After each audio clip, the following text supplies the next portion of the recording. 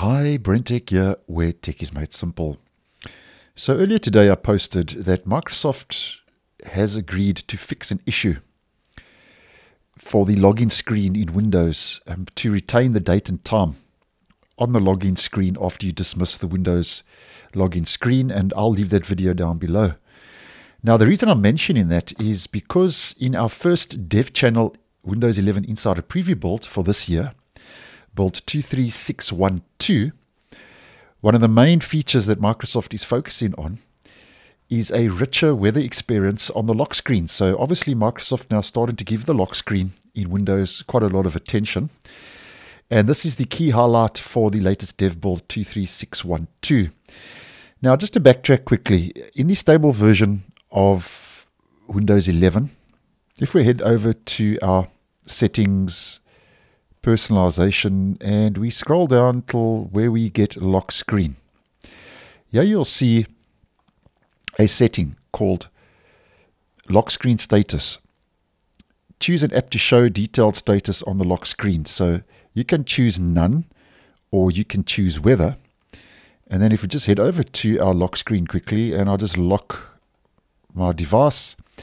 There we go. Here's the weather here at the bottom, a little widget that gives you the highs and lows and if there's rain expected and so on. Now, this is what Microsoft is changing now and upgrading and improving, which I actually quite like the improvements they're making in build 23612.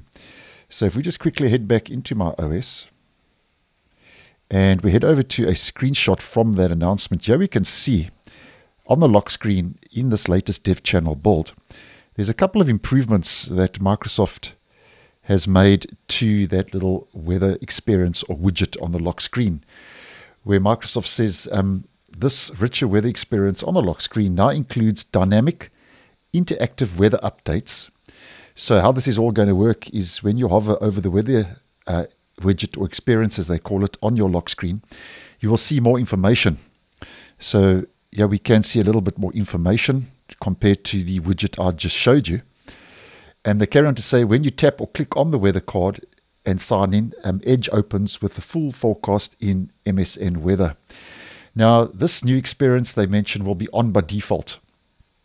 And if you don't want to see this new widget on your lock screen, you can change your lock screen status to none, as I showed you just now. And this rich weather experience is available when you lock your screen, no matter which personalization option you select, which is either Windows Spotlight, Picture, or Slideshow, which I actually think is a nice move. So if you're using Spotlight, Picture, or Slideshow, this little weather widget or new weather experience, richer weather experience as Microsoft is calling it, will appear regardless if you have it enabled on your lock screen. And I actually like the look of that. I think that's a nice little move in the right direction. So obviously Microsoft has already now started focusing on that lock screen with this new improvement in the dev channel build for this week. Now, some other new features include voice access improvements, where voice access is going to be getting extended languages, multi-display support, and custom commands. Now, I'm not going to feature that in this video because I posted quite a lengthy video earlier today with the latest Canary channel build 26020, where we had a more in-depth look at those voice access improvements, and I'll leave that video down below because it'll give you all the information you need if you would be interested in the extended languages, multi-display support, and custom commands for voice access. Now, another change and improvement which has already rolled out to the stable version but is kind of making its way across all the different channels of Windows 11 is if we head over to the system page and we scroll down, optional features now has been moved onto this page in settings and gets its own page in the settings on the system menu and page, where optional features previously listed under settings apps has moved to its own page under settings system, as we can see, and that now also applies to the dev channel for this week. And then that's more or less what's new and changes and improvements. And then we get a couple of fixes. We get one fix for the start menu, two fixes for File Explorer, two fixes for widgets. And then because it is relatively early days in the dev channel, we also get a couple of known issues, which is common in these early preview versions of Windows in the Insider program. So thanks for watching, and I'll see you in the next one.